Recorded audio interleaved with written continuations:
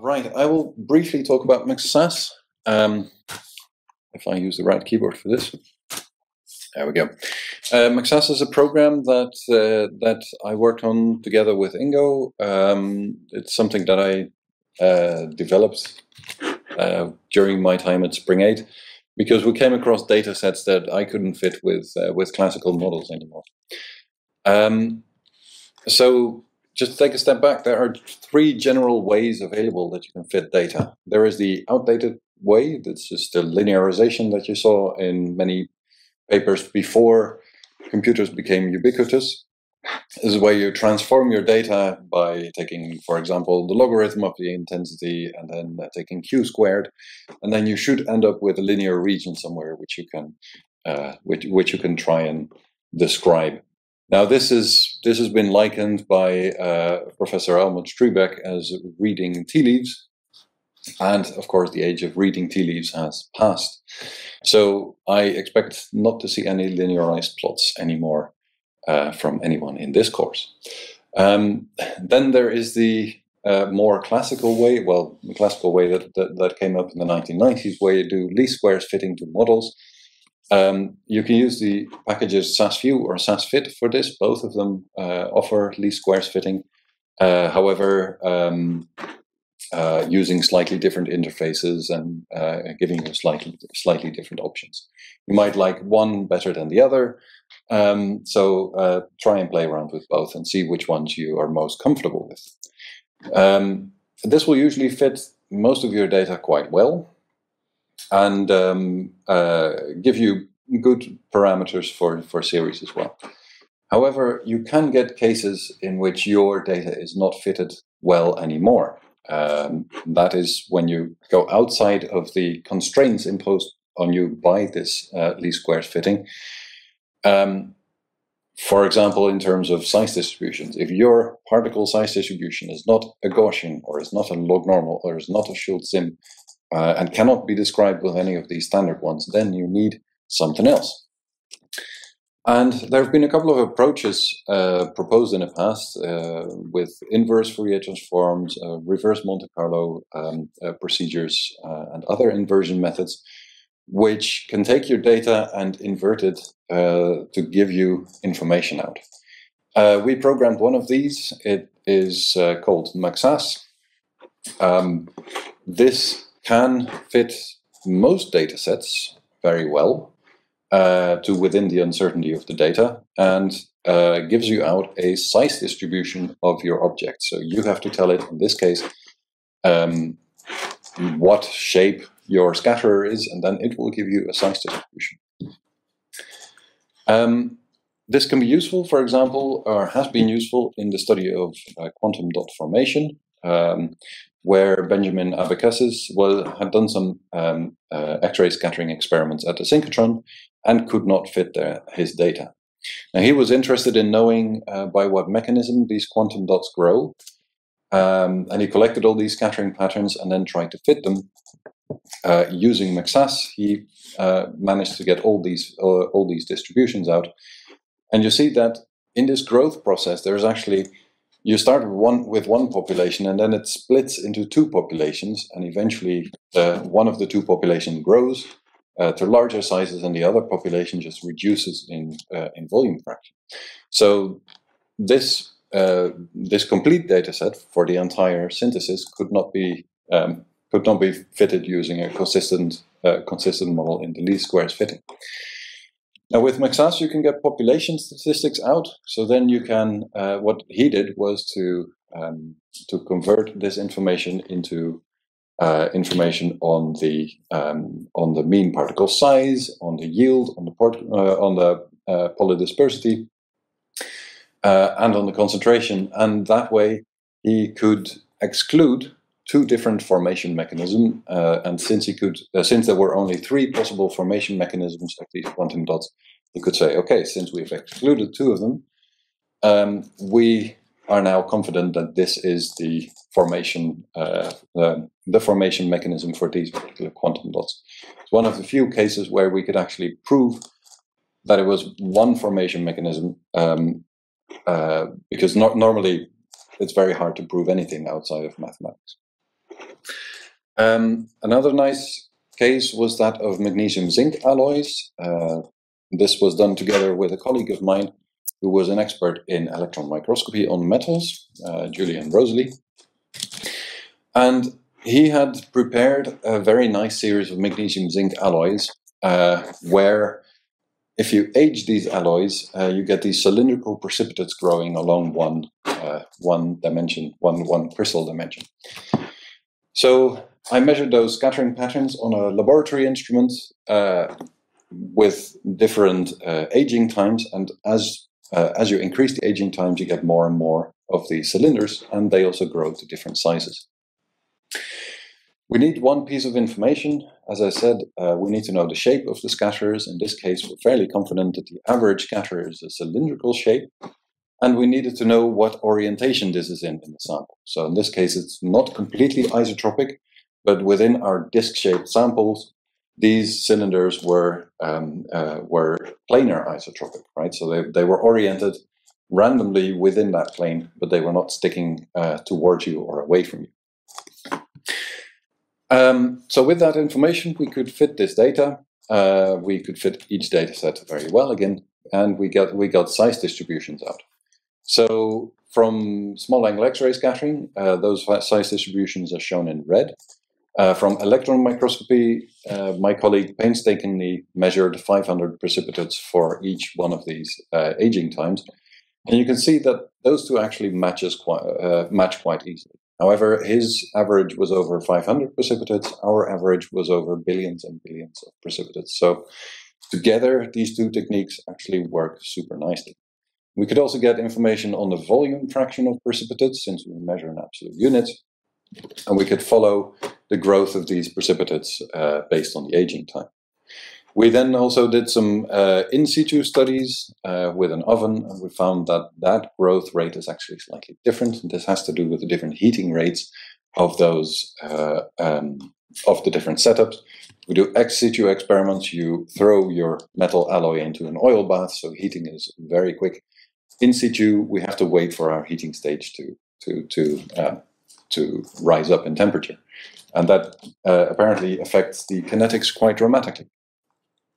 However, in situ, we can very easily change the temperature and see how that affects the growth principles of these precipitates. So, yeah, the underneath, McSAS actually works quite straightforwardly.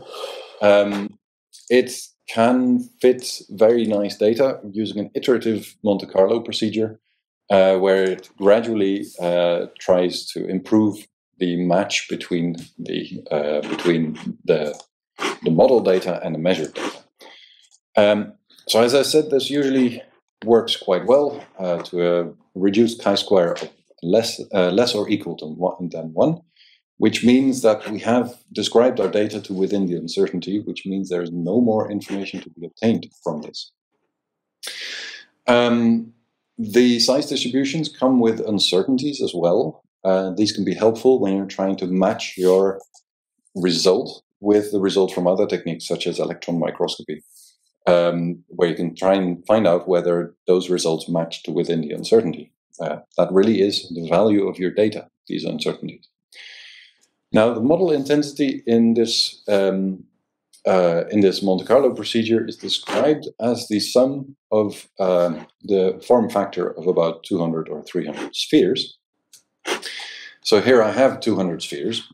They are volume weighted within McSAS, or actually inverse volume weighted. And what happens is that McSAS then takes one of these spherical form factors, tries to change its radius, and if that change in radius does not improve the match between the model and the data, that change is rejected, and the original is put back in place. If, however, that change does lead to an improvement in match between the model and the intensity, it is kept. And that is really as simple as it is. So that set of spheres then describes our model intensity, and we can histogram that set of spheres to get an idea about the size distribution out. And then when we let the optimization run, you can see that this gradually changes the radii of the spheres, and our distribution basically walks over to the right distribution, or to a solution for that distribution. So does it work? Well, we tested this out on a lot of things. So what I did is I came up with a couple of arbitrary distributions. Here I have a pentamodal distribution. That then I generated or I simulated a scattering pattern from that distribution, and then I let McSAS loose on that simulated scattering pattern to try and retrieve the original size distribution. So you see that works quite well. For if you throw a pentamodal distribution out of it, you get 5 modes out again. Likewise, if you have not monodispersed modes, but if you have polydispersed modes, that is retrieved quite well as well, without any further information other than these are spheres. You can have broad distributions. You can have mixes between monodispersed distributions and triangular distributions. You can have tailing distributions out there. You can have uniform distributions. And the uniform distribution is a nice case because if you look at the scattering pattern at the top, you will actually see this is what is usually fitted with a fractal model, right? You can imagine, well, this is actually quite similar to a fractal model because we've got large structures which are very similar to the small structures that we're modeling over here. But this just ties in with what I said on day one, that that you can either that I can model the scattering of a fractal structure as scattering from a polydispersed system. So you really need to know whether you have a fractal in there or whether you have a polydispersed system in your sample.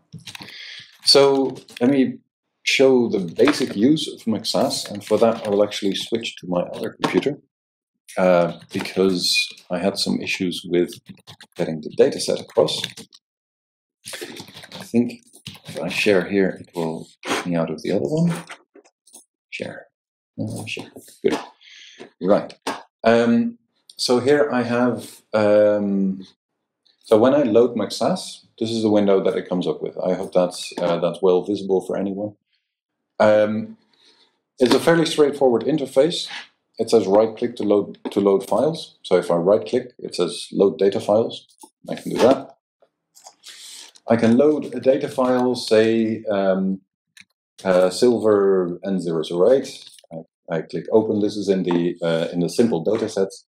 There we have we get some information on this data, where it starts in Q, where it ends in Q, and how that transforms to an estimated sphere size. Right.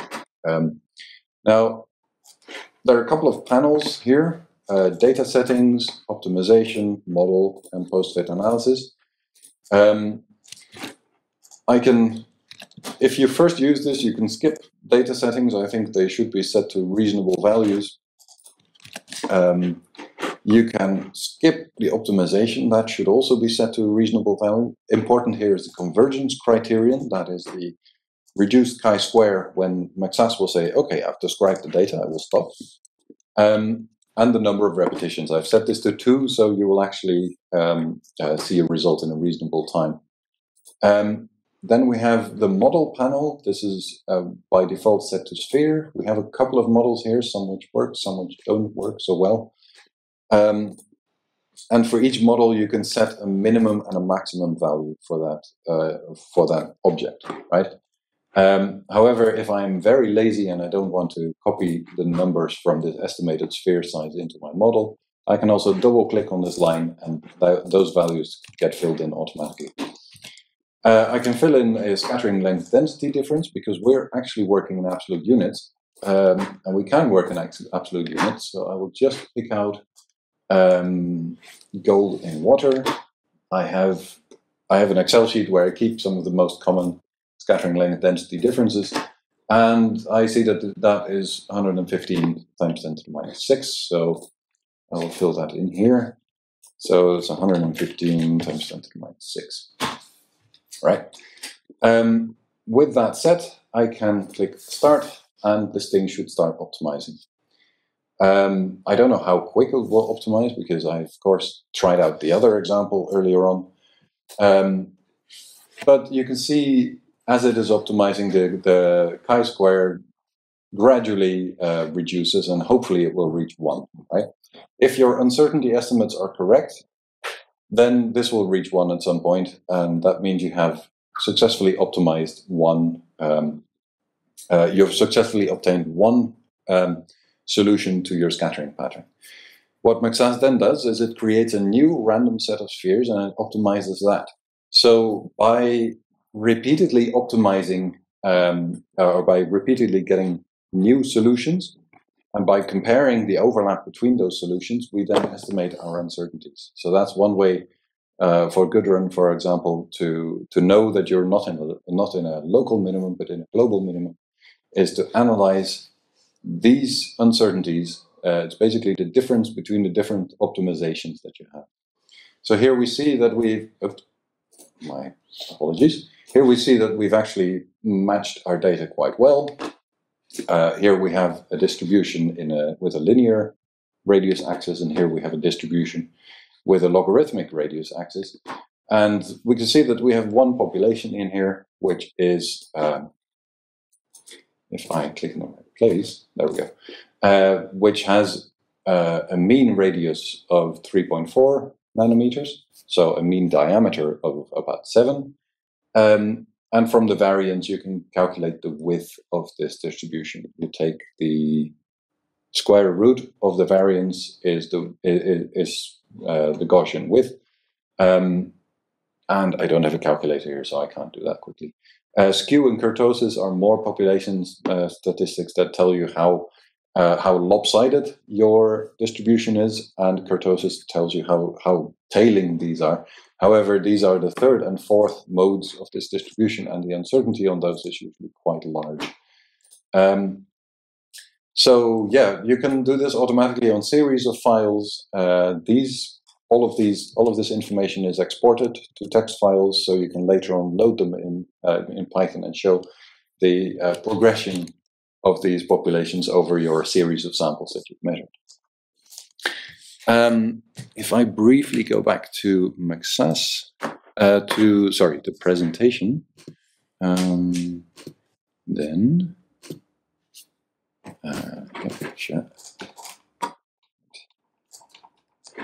there we go, and swap out my screen. Then there are a couple of pitfalls that I should make you aware of. First one is data quality. McSAS will fit anything you throw at it, even if your data is incorrect. It will also fit it. The quality of your result, however, is directly proportional to the quality of your input. So if you put garbage in, you get garbage out, right? And that is also the reason why we developed this very comprehensive data correction procedure, so that we can be confident through rigor that the data that we put into McSAS is as correct as we can get it, right? Then there is ambiguity in the system. This is something that we explained on day 1. I can fit this scattering pattern using spheres, and it fits perfectly well, and I get a particular size distribution out. However, this is from one of the magnesium zinc alloys that I showed earlier on. These are not spheres, these are actually cylinders. If I change my shape to cylinders, it fits perfectly well. The difference in result between these two is that if you fit with spheres, you get this distribution, and if you fit with cylinders, you get this distribution. But both of these are, in principle, valid solutions to your scattering pattern. So this means that you need to provide information on the shape of your particles. I've also simulated this. I can have monodisperse ellipsoids with an aspect ratio of 2, and I can fit those with spheres. I can have an aspect ratio of 20. I can fit those with spheres. I can have an aspect ratio of 1 of half. So basically, oblate ellipsoids, right? Sort of thick disc-like ones. Same with 1/20th. That still fits. So just to highlight, between shape, polydispersity, and packing, there can really be only one unknown between these three. So think of the Highlander, there can be only one. you have to input the other two when you start fitting your data. So if you want to know the polydispersity, the size distribution of the structure that you're measuring, you have to input information on the packing and the shape of these particles. This I will skip over, as there's a unidirectional fitability, I would say, but basically, whenever you're trying to fit scattering patterns, try to fit scattering patterns knowing beforehand what kind of shape you have. There are some advanced uses you have in McSAS, especially now that McSAS 3 is programmed. McSAS 3 is a refactored version of McSAS, which doesn't have the nice user interface, unfortunately, but it solves a lot of problems that the original McSAS had. So if you want to use McSAS in an advanced way, I would recommend using McSAS 3, especially if you're familiar with Python and you're comfortable in Python. You can code your own models in McSAS. If there's a shape or a structure that you want to fit in a Monte Carlo approach, you can add your own models to the library. You can add smearing. So if you have slit smeared systems, you can, or pinhole smeared systems, and you would like to include that instrumental smearing in your fit, McSAS lets you do that. And with McSAS 3, at least we have multi-core fitting and rehistogramming implemented there as well. And 2D fitting is also possible for these things. So if you have anisotropic scattering patterns, you can actually, so the anisotropic scattering pattern on the left here, you can actually iteratively fit those scattering patterns using McSAS and get information on the radius distribution, on the length distribution, and on the orientation distribution of your scatterers. This is quite a lengthy procedure, so it's not something that I would recommend starting with, but if you have nice anisotropic data as shown on the left, you can get some extra information out with this.